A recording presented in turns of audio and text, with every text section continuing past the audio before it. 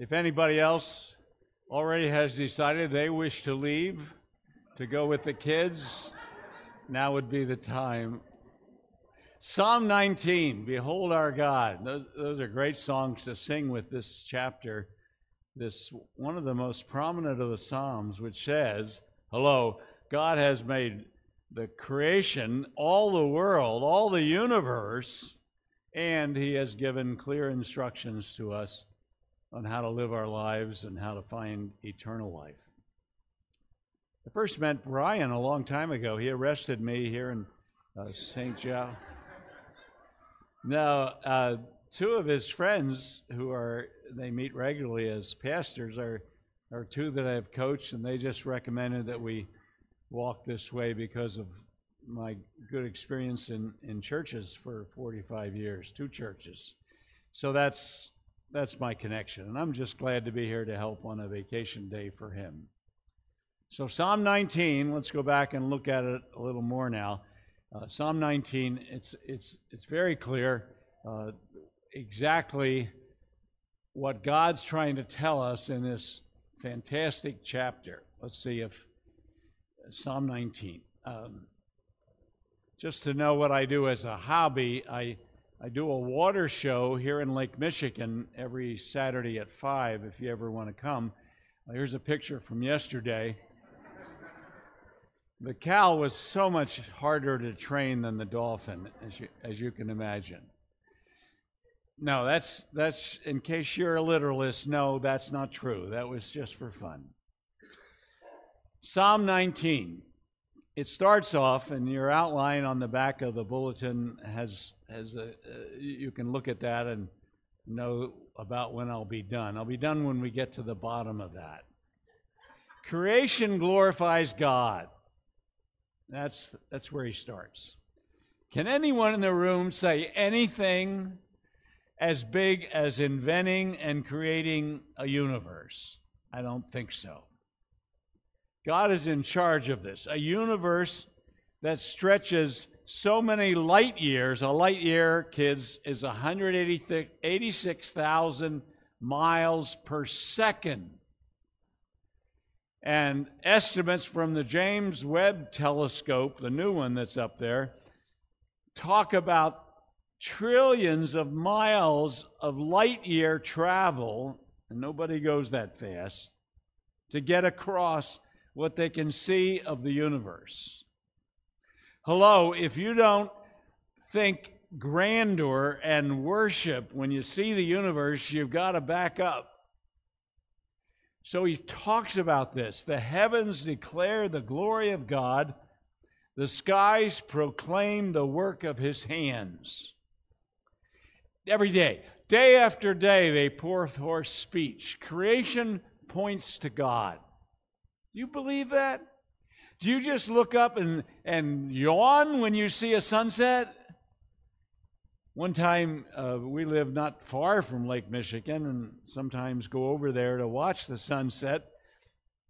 And I came up from some stairs, and people were watching the sunset at 9:04 at night that evening. How did they know 9:04 at night? Because the weatherman told them that's when we're going to know, because God has such a system and such a schedule. And things operate in many ways as he created them. The main deviant is the human being, as we know. But clearly, we're not to stand there and say, whoa, look how great that is. But at least in our minds and in our prayers and in our witness, to thank God and give him credit. It was back in April that they told us there would be an eclipse. And they didn't say, look for it sometime in April. We think it's going to be probably around the middle. No, they tracked it all from Texas. People drove to Texas and Oakland, and I forget what other states, but I know they drove to around Cleveland because they had the path of the perfect image of the eclipse and the exact time it would come. How do they do that? Because God has made systems. Thank him. Look at your hands someday. I can do this with my hands. So can all of you, unless there's some problem, but I can do it behind my back. The point is, God has given us a brain and a body that functions in amazing ways. It's all His work. Do you believe that? Take a look around and don't just yawn, but give Him glory. That's what the psalmist is saying. Verse 3. They have no speech. They use no words. They don't say anything. The stars don't have signs on them that say made by God. Clearly, it's up to us.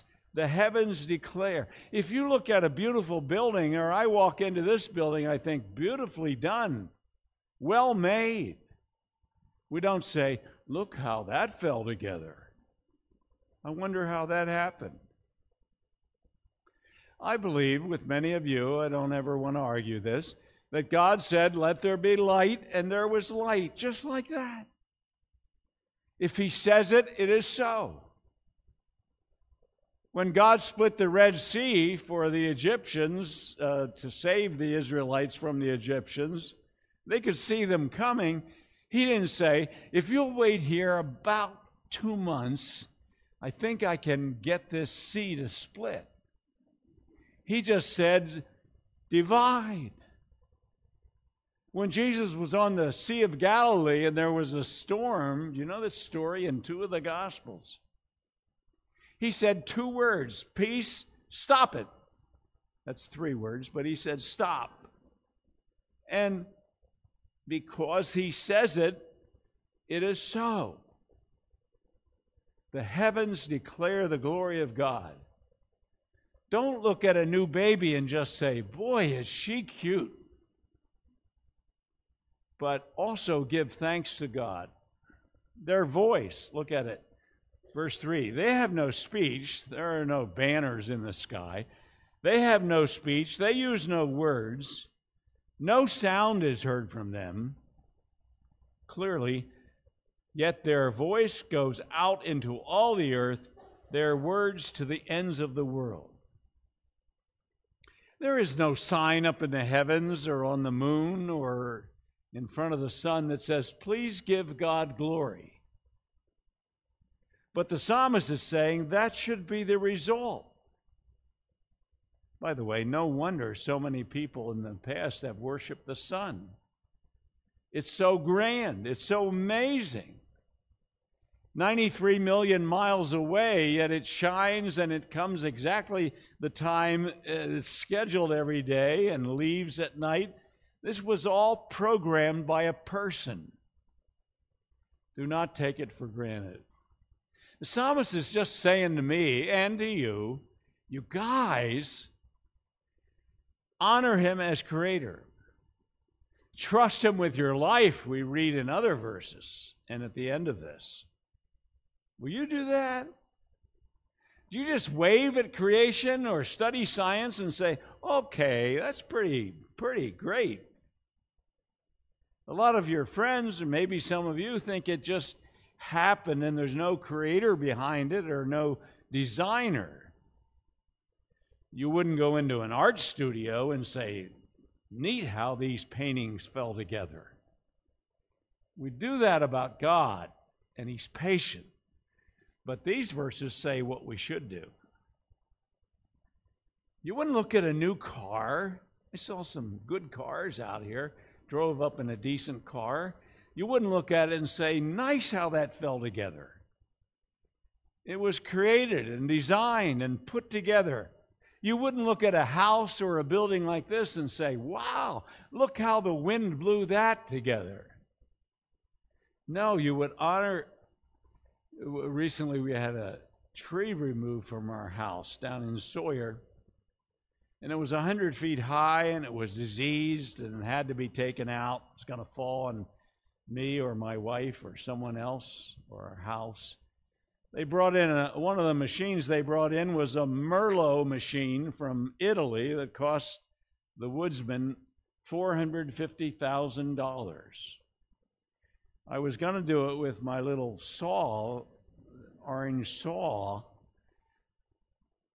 Nobody looked at them taking that tree down and grabbing the huge 10,000 pounds parts of the trunk by the Merlot machine and said, "Oh, that just amazing how that machine fell together." Honor him as creator. Will you do that? Will you, in your prayers and in your thoughts as you look at the universe or a new baby, honor him as Lord? Especially a new baby. His highest creation, is the human being. And God said it was good. And we all know it was good. So I'm going to ask you a couple times, do you honor him as Lord and Creator? You wouldn't walk into the art studio and not look for the artist if he's there. So the psalmist is saying, obey. Sometimes ask Siri how many stars are in our galaxy. She knows. Siri knows everything. Then say, how many galaxies are there in the universe? And she'll use the word billions. Everybody knows this.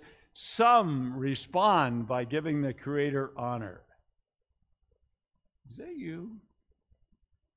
Do you honor him with your day and your...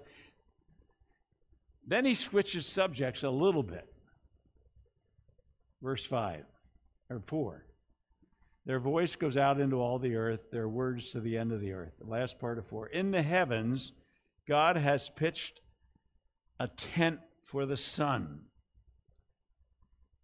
It is like a bridegroom coming out of his chamber, like a champion rejoicing to run his course. It rises at one end of the heavens, this is the sun, and makes its circuit to the other. Nothing is deprived of its warmth. Okay, maybe some days you say it's too hot, or where's the sun, but it's reliable. And it starts over in the east, I think it's that way, I'm not positive, and goes over to the west. It's like a bridegroom. It has a charted course. It knows where it's going. Do you believe that? The sunshine is on a plan.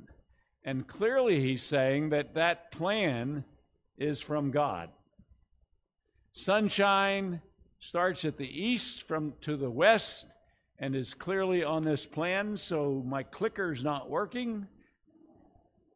That's the sun. And it's all by the work of God.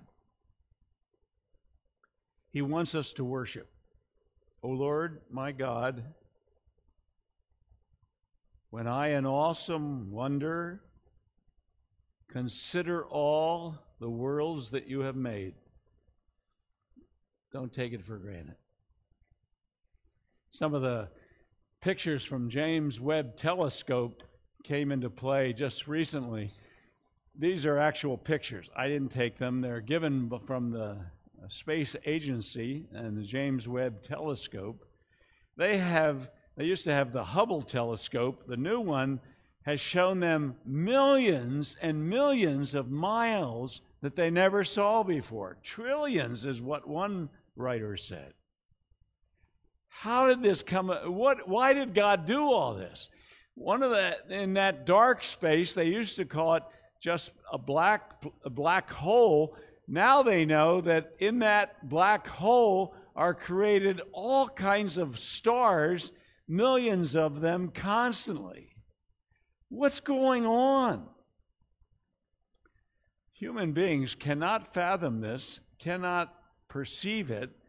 Star Wars didn't say enough about a creator. Clearly, all this is from God, who has put these things in the air to say, check it out. Do you believe in the Creator? I'm asking you, do you honor him as your Creator and Lord? That's what he asked us to do. And clearly, in all of this, his glory shines. And nothing is more amazing than the creation of a child. By the union of love and the act of marriage, God has ordained that the process of birth happens.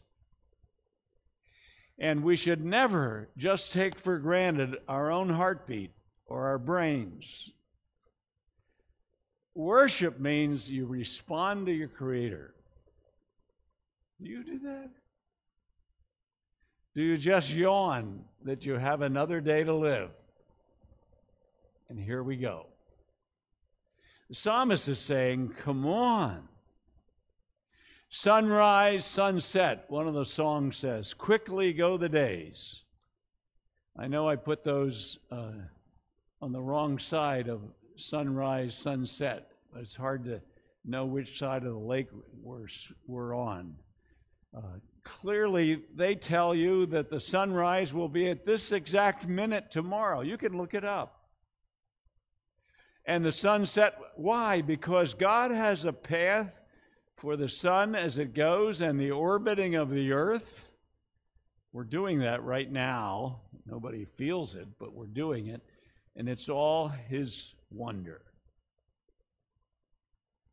But the wonder of wonders, you know this, if you believe in Christ, is that God actually sent His Son into this universe. Created Mary's pregnancy just like that. If He says it, it is so. Mary is pregnant.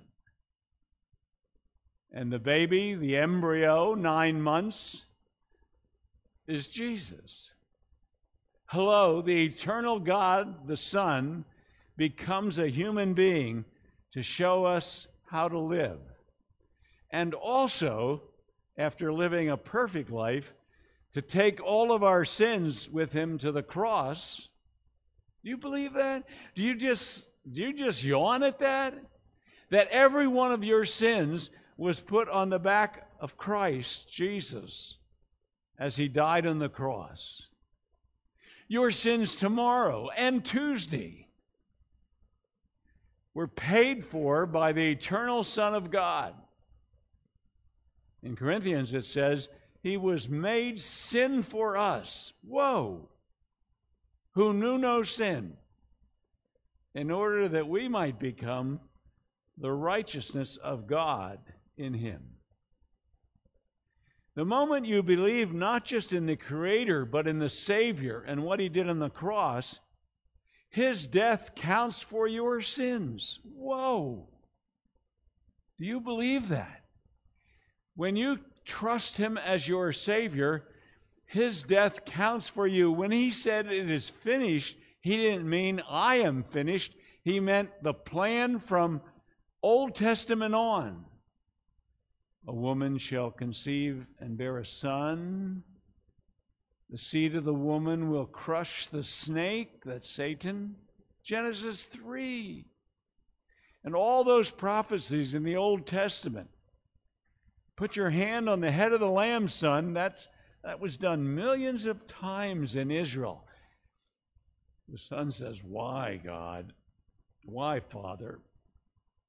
Because you're transferring your sins to the Lamb. When Jesus appeared, John the Baptist, his cousin, said, behold the Lamb of God who takes away the sins of the world. The moment you put your faith in God, in Jesus Christ and what He did on the cross, that counts for you. Your sins are paid for. Do you trust Him that way? What's more, nobody goes to heaven with a zero.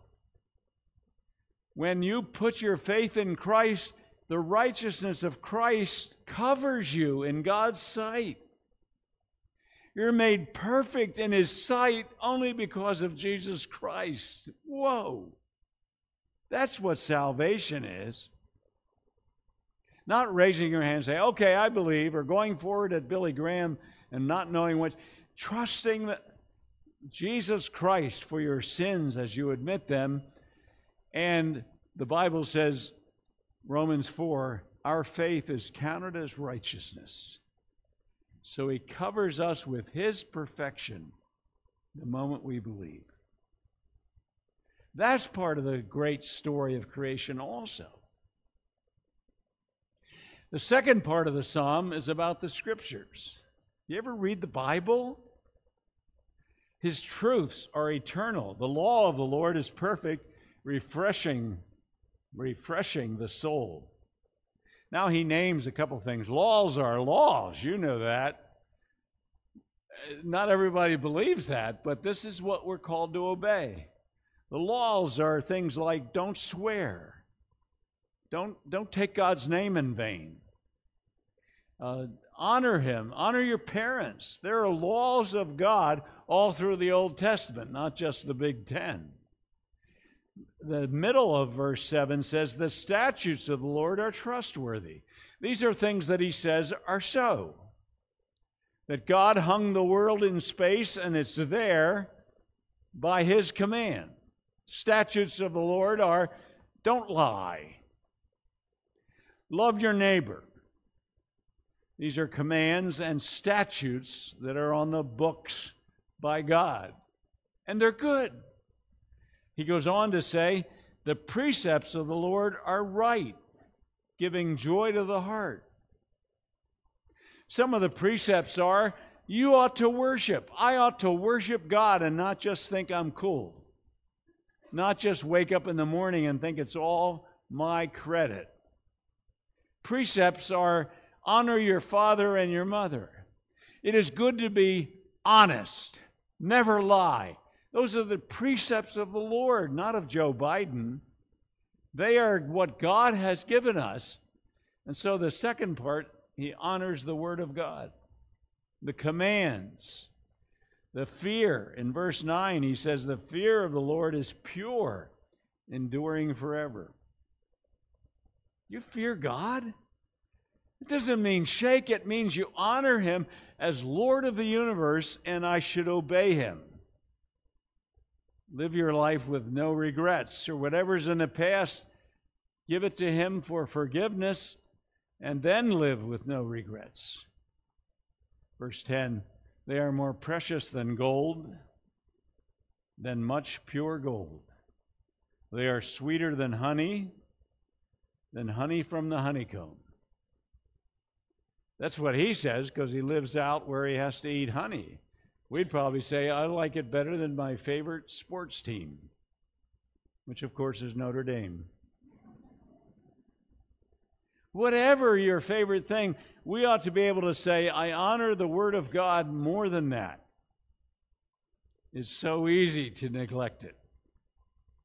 So he's saying to us, this is the way to live. The Bible answers questions we all have. What happens when you die? It's very clear. Where do you go forever? It's very clear. How do you forgive someone you don't like? It's very clear.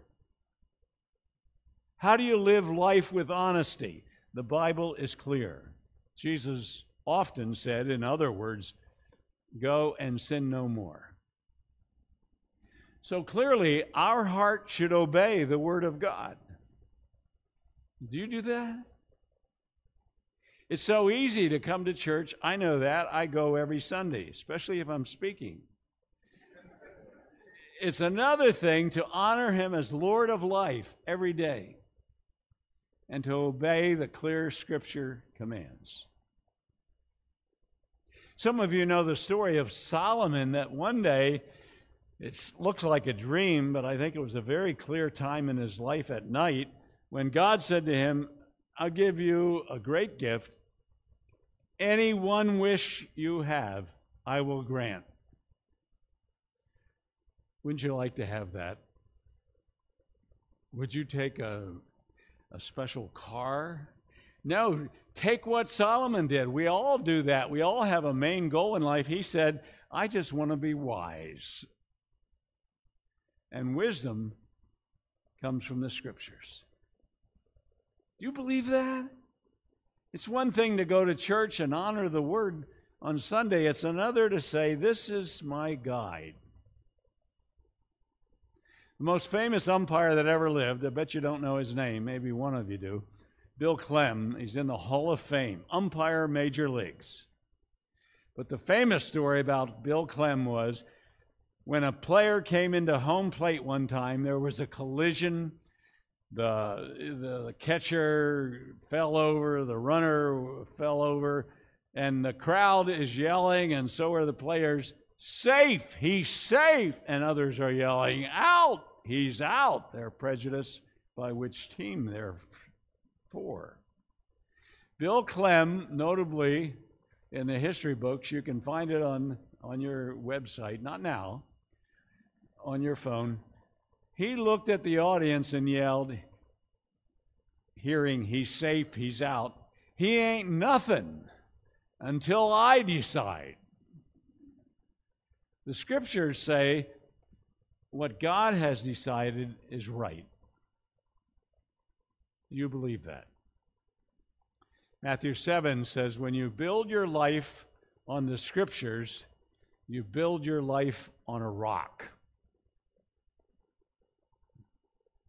What a day to show this picture of people studying that we've got to study the Bible. And do it in your groups. Don't just talk and have coffee, but do it personally. What a day to talk about these two men, especially with the events of last night, but also the antagonism between people. But way in front of, it's hard to believe this, and it's an important decision coming up, way above this is your decision about creation and the Word of God. So look how the psalmist responds. We should give God glory as well. Verse 12. Verse 11 says, by them your servant is warned. In keeping them there is great reward. For who can discern their own errors? Forgive my hidden faults. Keep your servant also from willful sins, that they may not rule over me. Then I will be blameless, innocent of great transgression. Notice he said, clearly, God, keep me from my hidden faults, things we do that we don't even think of. Help me obey you, the hidden things. And then he says, keep your servant, verse 13, from willful sins, the call to holiness. Would you say that today? God, help me obey you in those things I do that are mistakes or hidden sins in my life, but also willful sins where I decide I'm going to get even. I'm going to respond with hate instead of love. I'm going to lie or say something that's not true in our lives. So our call to holiness is to watch our lives, and His Word helps us. Who has not consciously, but not deliberately, thought wrong thoughts, and then they come? Who has not hit back or kept on the internet something you shouldn't be looking at? Who has not had willful sins of getting even or saying the wrong thing? And the psalmist says, God, help me. Is that you? Would you be willing to make that commitment? Martin Luther, a great reformer, was famous for saying, we only have 2 days, today and that day. That day in the Scripture is the day of the Lord, when we stand in front of God. Whoa! In front of Christ and give account of our lives. And he says, we only have 2 days. Nobody in the room knows if you'll be alive Monday, tomorrow, or Tuesday. The point is, live today in the light of that day. And the psalmist says, oh God, keep me from hidden sins and also willful sins. Will you make that same pledge? Will you say, I want to honor His Word? I want my dominant purpose in life to be to obey Him as Lord. His precepts are the way He speaks of this in verse 14. May the words of my mouth and the meditations of my heart be pleasing in your sight, O Lord, my rock and my redeemer. A famous prayer, a beautiful prayer for every day. May the words of my mouth and what I think about, if I do these, I'm living a straight life to obey God. And all of us fail, but we need to come back to this every day. May the words I speak, James said, if you say the right things, you're a perfect man. If you control your tongue, you will obey Jesus Christ. May the words of my mouth and the meditations of my heart be acceptable in your sight, O Lord, my rock and my redeemer. What two names are stronger than those? God is our rock. Build your life on the rock. Honor him as the foundation of your life. Our rock, a solid rock, is Jesus Christ. We build our lives on him. Is that you? You seek to honor him? May the words of my mouth and the meditations of my heart be acceptable in your sight. O Lord, very important title, our strength and our Redeemer. Will you do that? What a great reminder. He's our strength, but he's also our Savior, our Redeemer and friend. He's not after you to get you. He's after you to save your hide and to give you the grace of forgiveness forever and ever. There's a great reminder in the Scriptures that Job says, 42:3. He's talking to God. He says, you ask, who is this that questions my wisdom with such ignorance? That's Job. It is I. And I was talking about things I knew nothing about, things far too wonderful for me. That's what I'm doing right now, talking about things that are far too wonderful. Creation, Scripture. But God, in the 3 chapters before this, brings Job out on the hillside. Job's starting to question and believe his advisors, who are not good advisors, and saying, maybe he sinned, and maybe he did wrong, and maybe this, maybe that. And God says, Job, read 39 to 40 and 41 sometime. Where were you, Job, when I created the heavens? Job, where were you when I made the crocodile? Tell me if you know. Job, do you know where I store the lightning bolts? And Job goes, huh? Where were you when I laid the foundation of the earth and started the orbiting of the earth? Do you know all this stuff? Sometimes Job and his friends started acting like they could figure everything out. Sometimes you know friends that do that. They have the answers to everything. No. Where were you? I was nowhere. I must trust God's revelation. I must look at his creation and say, oh, that's so far above me. I trust him. Will you do that? Will you always live your life related to honoring Jesus Christ, Lord of creation, who gives his life for us, who rises from the dead to show that it worked and to be our justification, as it says in Romans? True of you? The psalmist writes this gorgeous psalm, and the reminder is, for us, honor Jesus Christ, creator of the universe. Without him was not anything made that was made. In him was life. This life is the light of men. It shines in our heart to say, you got it. You're forgiven. What a way to live.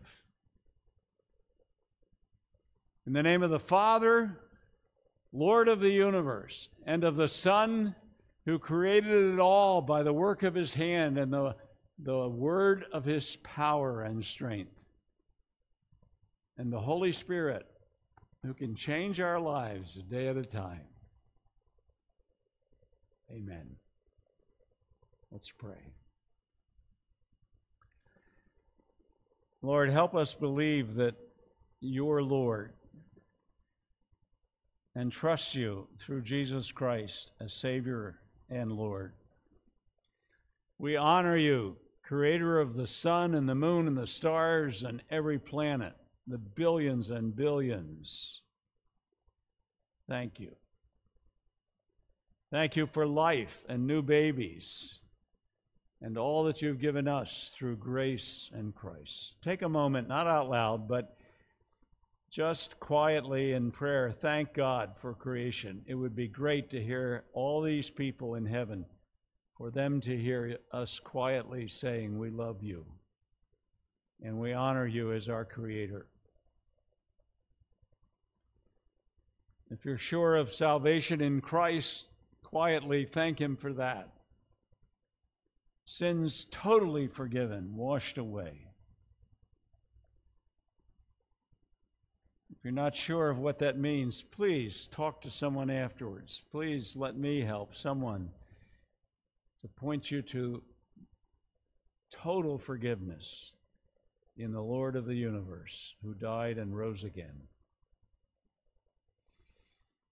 Lord, until that great day when Revelation is true, when everything is wrapped up, maybe tomorrow or whenever it is, help us love you and obey you.